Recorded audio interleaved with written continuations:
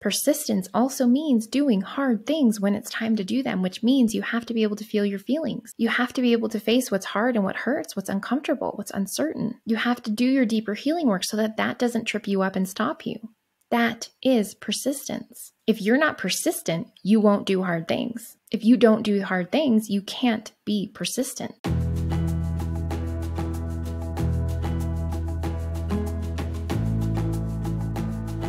Hey friends, welcome to episode 11 of the Make It Inevitable podcast. I am your host, Stephenie Zamora, and today I want to talk about persistence and doing hard things. If you follow me, especially on Instagram, you may already know that I lost both of my cats over the holiday break. The younger one passed very suddenly and very unexpectedly, and 5 days later, the older one passed, and he had already been declining from liver and kidney disease, but he declined very rapidly. And I certainly did not expect to lose both of them so quickly, so suddenly, and so soon apart. And that was a really difficult experience. And I have done a lot of hard things in my life, and still having done them, having done this healing and growth work, understanding how to do hard things throughout each of those losses and all of the things that we have to do in the aftermath of loss. There were a lot of times that I would stop and think to myself, I don't know how to do this. I don't know how to do this. I don't know how to walk through this. I don't know how to make this decision. I don't know how to let them go. I don't know how to go home. I don't know how to do the things I needed to do after their passing.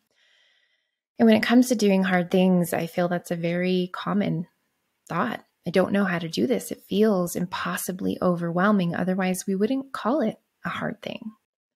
It would be an easy thing, an easeful thing, a thing we know how to do, a thing that we can do, a thing that we feel confident enough to do. So doing hard things initially brings up a lot of doubt. And it did for me, even having done a lot of hard things over the last 8 years, I would have that thought, I don't know how to do this. But because I have built a muscle around doing hard things, and I have built trust in myself, and I really understand the process of what it takes to do hard things, whether we're trying to make something exciting and impossible come to life, or we're walking through trauma and grief and loss and challenging chapters, I have built a muscle around that by doing the hard things. And I have built a lot of trust in myself from continuing to show up and do hard things. And so I would think that thought, I don't know how to do this, and it would be immediately followed with, yes, you do. You just do it. You just do it. You just walk through it. You just take the next breath and the next step. And then you do that again and again and again until you are on the other side of it, and you feel your feelings and you break down and you cry. You do what you need to do as you take those steps. But the only way through hard things is to walk through it. And that's really, really difficult. And no matter how many times we do hard things, there can be more ease in it, and that we are not in resistance to doing it, because we understand that we have to do it. If we want to get to the other side, we have to go through the hard thing. We have to take the hard steps, make the hard decisions, and fumble and cry and scream our way through them. There is no other way of doing hard things. So there becomes more ease because we're not in resistance.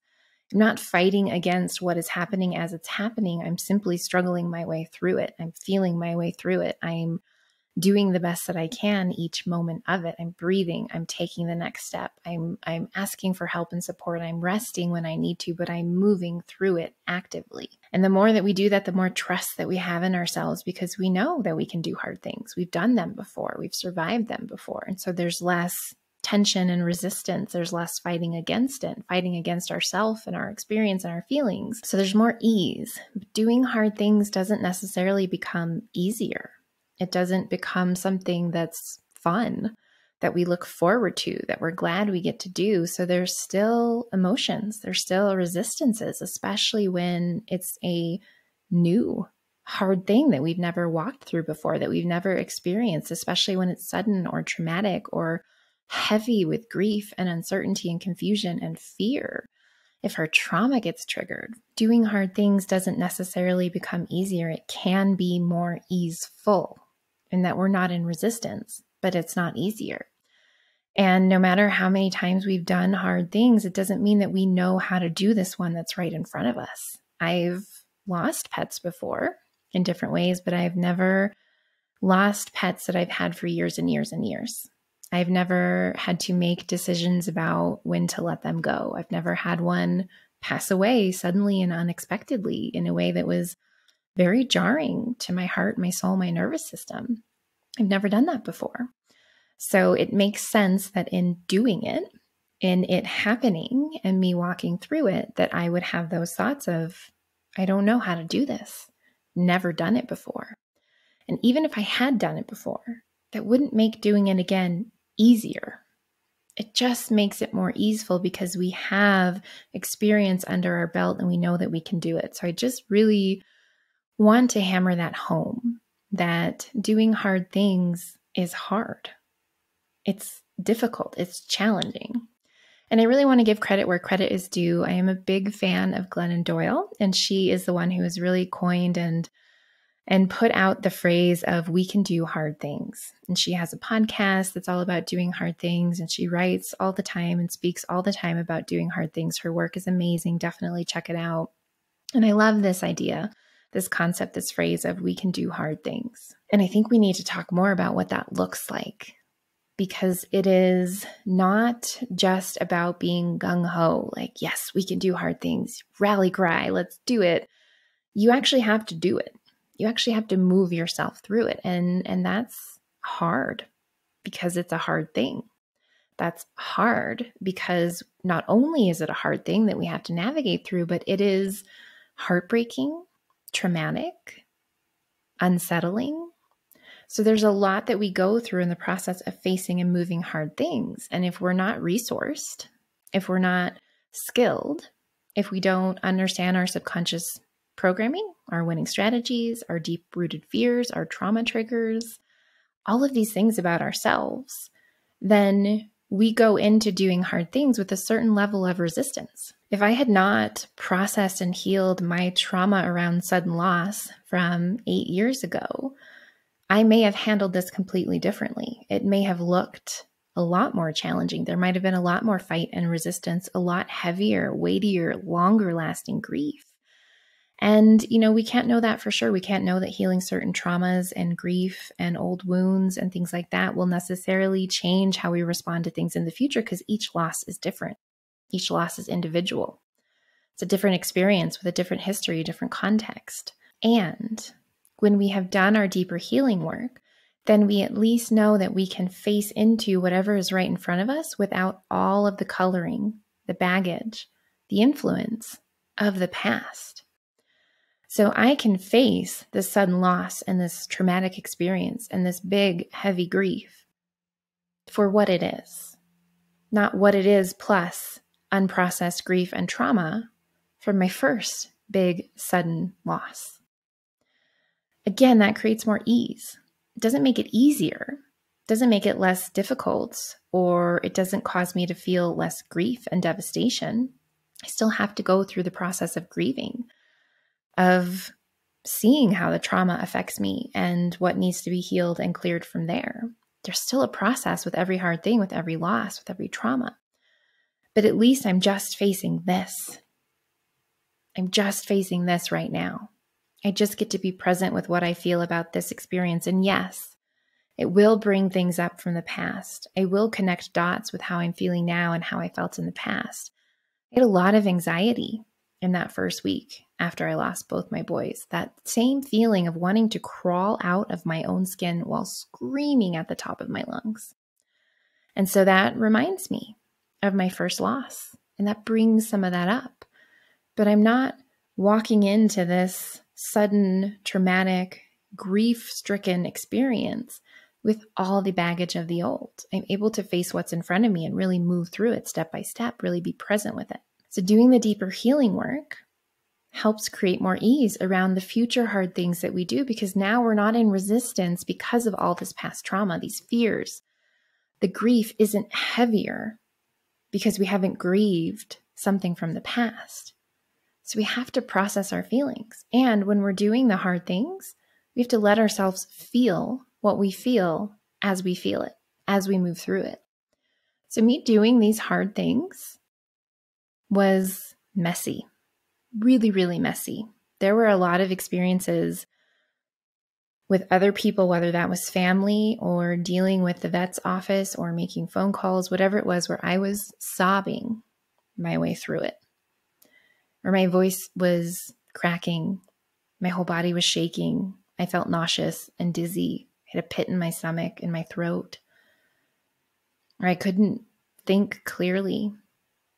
It wasn't like I'm going to center myself and get myself in the right place so that I can go through this hard thing and I look good and strong and I don't cry. It was messy. It was ugly. I sobbed when both my boys passed. I sobbed walking out of the vet's office trying to have a conversation about what happens next with them. What do I want to do? What are the decisions I need to make? Asking questions, getting the clarity that I needed. It was messy. Sometimes I was calmer, but a lot of times I was sobbing, shaking, disoriented, feeling nauseous, having to pause, having to make changes with rescheduling phone calls, moving projects that I could move. It was messy, but I did it one step at a time, one decision at a time. And here's the thing about doing hard things that are really abrupt and sudden and overwhelming, which a lot of them are, even if it doesn't involve loss or trauma. There's an overwhelm. There's a sense of uncertainty. There is a shifting that happens in our foundation. And when the ground shifts beneath us, our center of gravity shifts with it. It can be very disorienting. We talk a lot about this in journey mapping. Navigating through challenging chapters and big life transitions, there is a shift in our foundation, our center of gravity.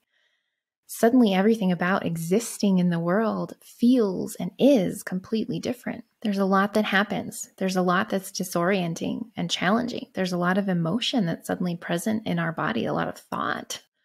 And if we haven't done that deeper work, if we're not aware of our core wounding, or we're still carrying the baggage of old grief and trauma, there's a lot of story spiraling around in our heads. So we have to slow down. We have to give ourselves permission to slow down. There are some things that we can't slow down. Some things just move very quickly. Decisions must be made. Things happen without our say, our desire, our choice. So we can't slow everything down, but we slow down as much as we can. Because when we're triggered, when we're grieving, when we're angry, when we're sad, when our emotions are heightened, it's very difficult for our brain to make logical, rational decisions, to feel grounded and centered in ourselves enough so that we can tap into what feels right and true for me. So we slow down when and where we can, when we're doing hard things. We rest, we take space. We don't make decisions that we don't have to make right away. And if we think we have to, we ask, can I have more time? And granted, some of these things are really hard for us to access in the moment. So we give ourselves grace if we do rush through things and make the wrong decision. We do the best we can and we give ourselves grace because we're going through a lot. And if you have stories about yourself not being good enough or being a failure or whatever it might be, you're not going to give yourself as much grace. All of this deeper healing work matters. It gives us this foundation to walk through situations differently. There wasn't a single why me, why my boys. Not one. There was a lot of people saying to me, this is so unfair, and I appreciated that.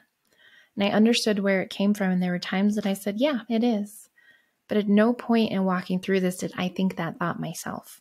Did I think, why me? Why this timing? Why my boys? This is so unfair. The universe is out to get me. Life doesn't support me. Nothing ever goes my way. There were no stories. There was just what was happening as it was happening and the feelings that came with it. There was only what was happening as it was happening and the feelings and emotions that came with it.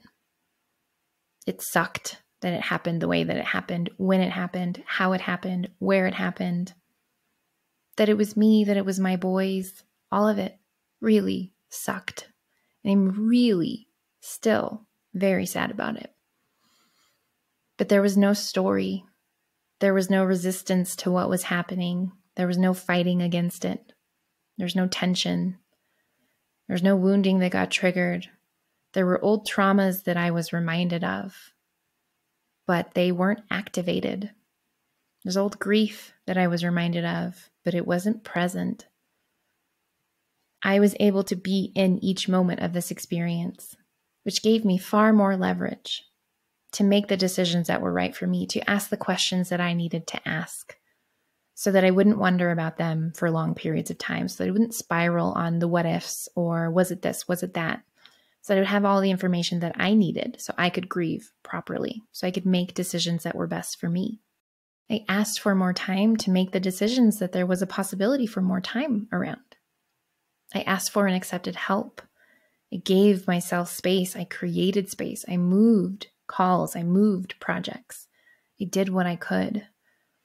That would have been really difficult if I hadn't healed from sudden loss and traumas in the past. And whatever hard thing I go through next, should I ever have to walk through a sudden and traumatic loss, I will definitely have to walk through more loss. In the human realm, loss is happening all the time. Sudden and traumatic loss, I have to walk through that again. I will be more resourced and leveraged. I will have more space. More of me will be present for the experience. There will be more ease because I won't be bringing the baggage of this forward. I might feel more sad. It might remind me of this loss and the losses before it, but it won't spiral me into story. It won't add layers of unresolved and unprocessed grief and trauma on top of what I have to walk through. And in order to do that, we have to be present with what we're going through, and we have to give ourselves permission and space to feel everything that we feel, to express everything that needs to be expressed in real time as it happens. There were times that I had to regulate my nervous system, to breathe and try to slow the outpouring of emotion down, just so I could speak, just so I could make decisions, just so I could drive the time that I was alone. So having skills to slow ourselves down, to regulate our emotions and our nervous system, to be able to make decisions and think a little bit more clearly, it doesn't mean that we're bypassing our experience. These are all skills. These are emotional intelligence skills. The ability to feel and process without story. The ability to regulate our nervous system in the midst of a lot of intense emotion. These are all skills that I have cultivated, that I have developed, that I know when and how to use without bypassing what I'm feeling. We can't do hard things if we are unwilling to feel what's challenging, difficult, uncomfortable. If we're unwilling to sit in uncertainty, to navigate our way through that, to face the many unknowns that come with hard things, we can't do them. We won't actually do them. We will seek to bypass, to avoid, to stuff down. And we might get ourselves through to the other side of something, but we won't be free and clear of it. We'll still be carrying everything that was unfelt, unprocessed, unresolved in our bodies, in our cells, in our tissues, in our bones. That will resurface one way or another. And the next time that we're faced with a hard thing, it's going to be even more difficult to navigate our way through it. We have to feel what's here, and we have to do it productively. We have to do it cleanly and thoroughly. No bypassing, no avoiding. We have to be willing to sit in uncertainty and discomfort and face unknowns, to surrender to the unfolding of things.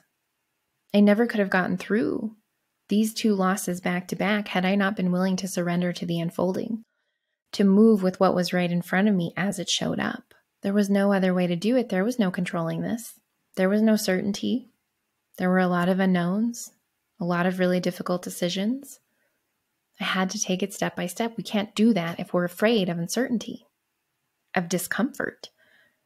We can't do hard things if we're not willing to feel our grief, our anger, our sadness, our upset, our hurt.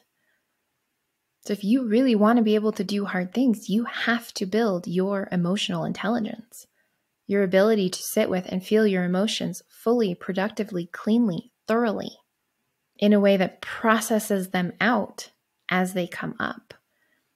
And yes, sometimes we need to regulate our nervous system. We need to breathe and slow it down and stop crying for long enough to speak our words.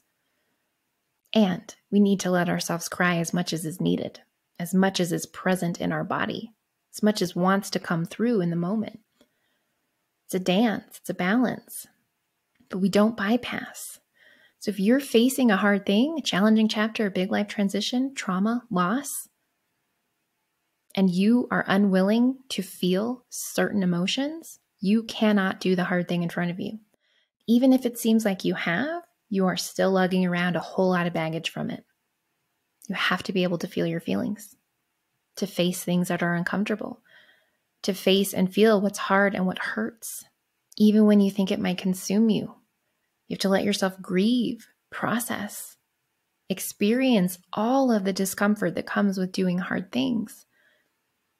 And in doing this, you will learn that you can survive it, just like navigating a terror barrier.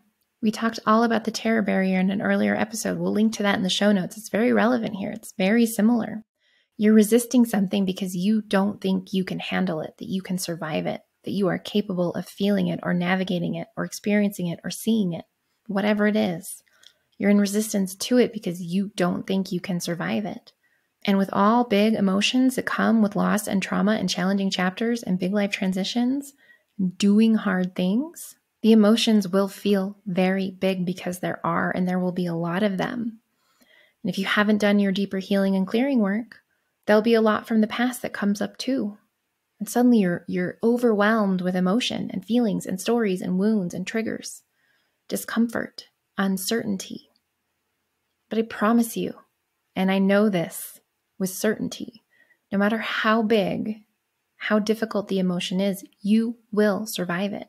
You will actually be better for feeling it through and beyond the point that you think you cannot reach. You are so certain will consume or kill you. You will survive it and you will be better for it. In the next episode, we're going to talk a lot about emotions because it's very relevant. And emotions are critical to doing hard things, to making the impossible happen. You have to be able to feel and process your emotions. You have to be able to face what's hard and what hurts. You have to be able to walk into uncertainty, to surrender to the unfolding. You have to. It's a must. It's a requirement. It is the only way to really, truly, thoroughly do a hard thing and be better for it. Be free and clear of it.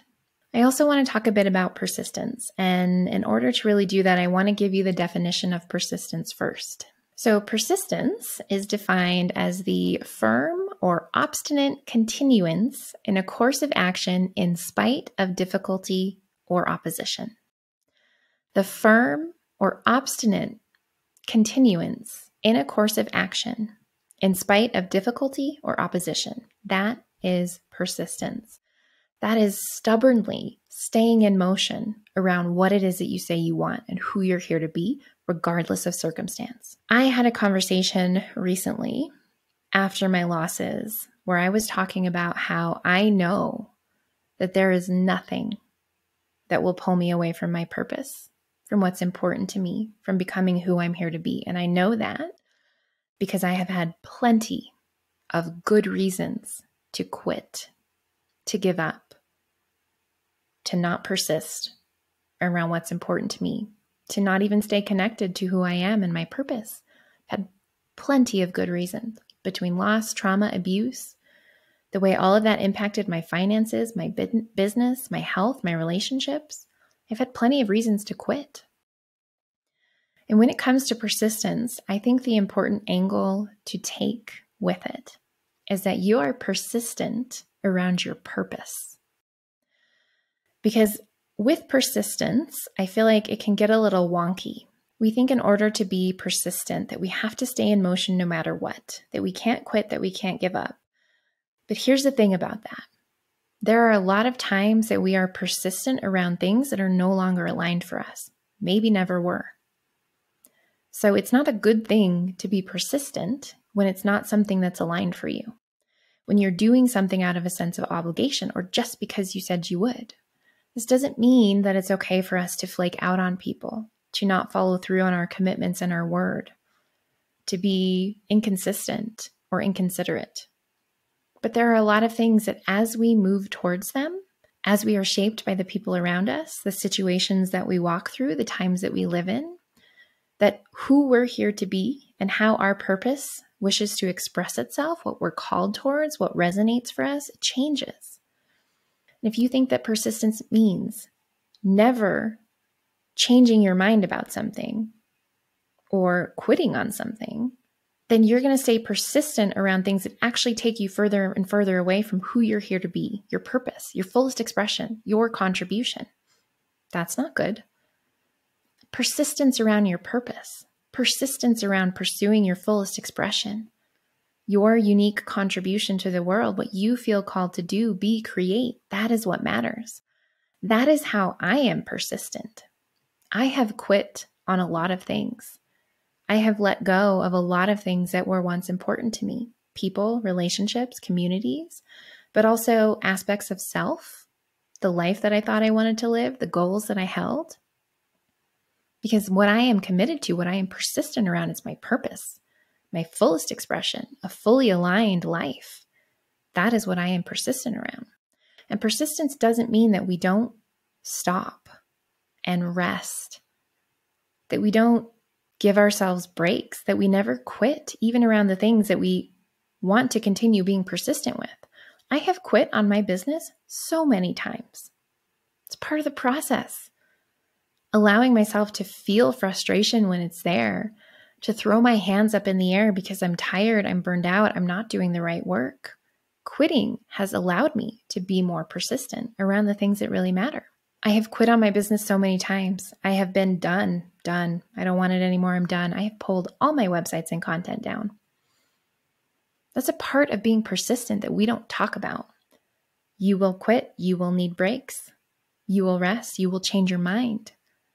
So persistence around our purpose, who we're here to be, the work we're here to do, the life we're here to live, that is what matters. And that evolves. The seed of who we are never changes, but how it expresses through us. The things we feel called to create, the relationships we feel called to be in, our work in the world, that all evolves as we are shaped by life, by other people, by experiences, by the times that we live in. Persistence around your fullest expression, around following what calls you, what feels truly aligned for you, that is what matters. That is the most important form of persistence. And it can look like quitting and giving up when things are frustrating, taking a break when things are hard, resting when you need to, reassessing and changing your mind, changing your path, changing your goal. That's not being persistent. So it's more important to me that you're persistent around your purpose, which means being connected to the truth of who you are, being in full alignment, knowing yourself, knowing what it is that you deeply desire, not what you think you should want, not what other people want for you, from you.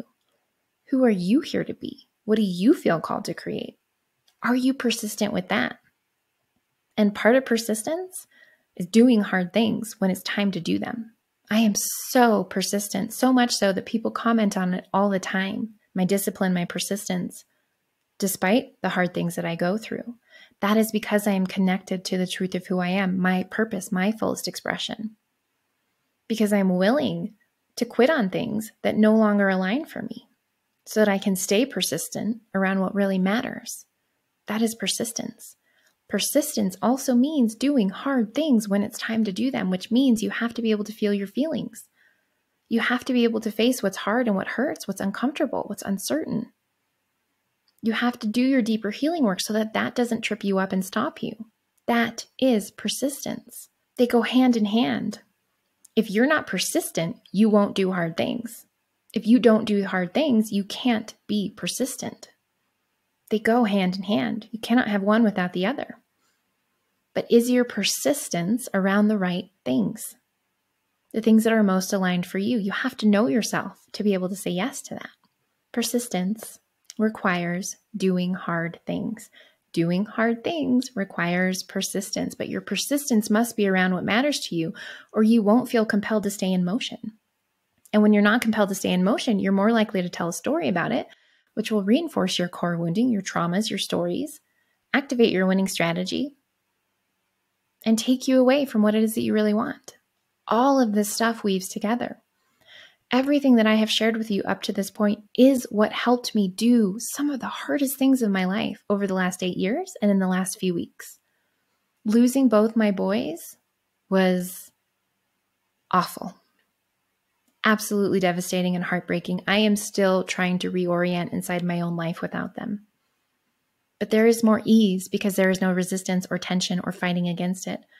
Because I am so persistent when it comes to living a life that's fully expressed and fully aligned, from living out my purpose, from doing my work in the world. Nothing has stopped me because of that persistence. The reason that I have done so many hard things that most people would quit on, it's not because I have a superpower, it's because I'm persistent around my purpose. That is the difference. But to be persistent around your purpose, you have to know what it is. If you haven't checked out our Actualize program, I highly recommend it. It is all about alignment and purpose, getting clear on who you're here to be and who you feel called to be, what you feel called to do and create, what it means for you to be fully expressed and fully aligned. We'll link to that in the show notes. Actualize. Check it out. It could be just what you need to have the persistence required to do the hard things that you're facing. Persistence around our purpose will pull us through these challenging chapters and big life transitions and traumas and losses. I never stopped being persistent even when I quit, even when I reassessed or gave up on things. When I took breaks, that was my persistence. Because my persistence is more than just, this is the end goal that I set when I was a different person 5 months ago, a year ago, 10 years ago. Persistence for me is around my purpose, my fullest expression, and having that allows it to evolve, allows me to evolve inside of it in relationship to it, makes it more important for me to do the hard things as they come up so that I can stay persistent around what matters to me. That is persistence in doing hard things. You cannot have one without the other. That is what I have for you today. I hope that if you are navigating any hard things, that you are really doing the work to have the resources and leverage you need to move yourself through it. We will link to a variety of resources that will support you in the show notes, so please check that out. And like I said, in the next episode, I want to go into emotions. Really how to have a relationship, a healthy, productive relationship to our emotions and to process through them in a way that gives us more freedom and leverage to do hard things, to be persistent, to live our fullest expression and a life that's truly aligned for us. So stay tuned for that. I can't wait to share.